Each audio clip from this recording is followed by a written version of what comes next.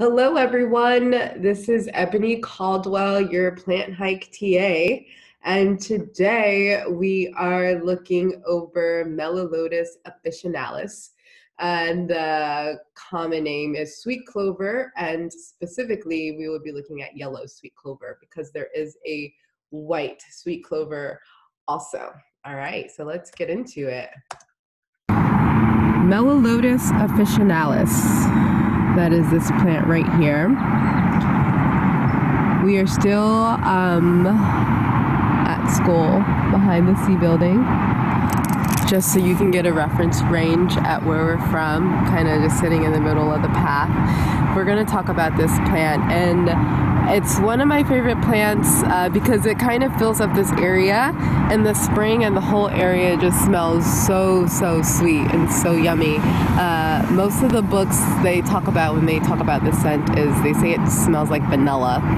I don't think it smells like vanilla, but it's up to you. You can come out here and try to find it and see what it smells like to you. So Melilotus officinalis is in the Fabaceae family. But as far as the Fabaceae family goes, it also has a bunch of subfamilies within it. And the subfamily that Melilotus officinalis is in is called the clover family. So there's some very distinctive botanical features about this plant. And one of them is the banner wing and keel, which is distinctive for Fabaceae plant family members, which is really hard to see because this plant is, the flowers are really tiny. So you kind of want to use a magnifying glass, which I have here. And as you see, I only have two hands and the wind is blowing. So it's very difficult for me to get a close up on the flower. But if you were to have a magnifying glass like this, you'd be able to see that banner wing and keel presentation that the flowers have.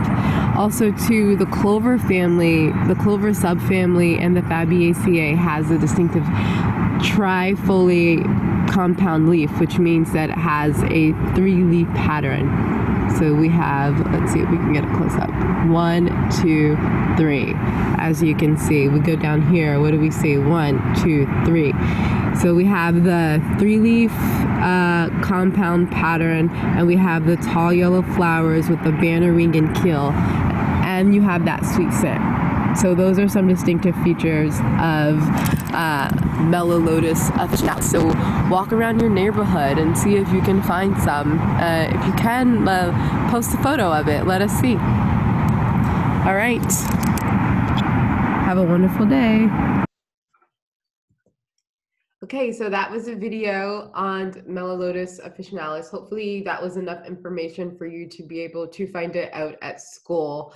One thing I did forget to mention in the video is that this plant is super invasive. It will choke the roots of native plants and kill them. So plants can be good and they can also be bad.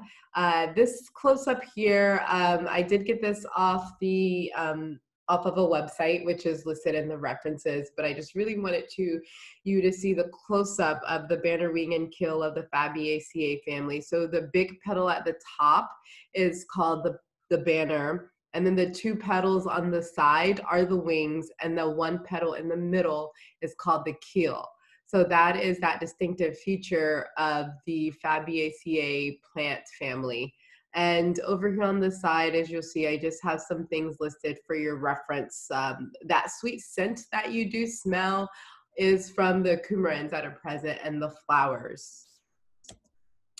This right here is just another photo that I took right where I was behind C building of the yellow clover that's there. So just so you can get a nice close-up view of what the plant looks like.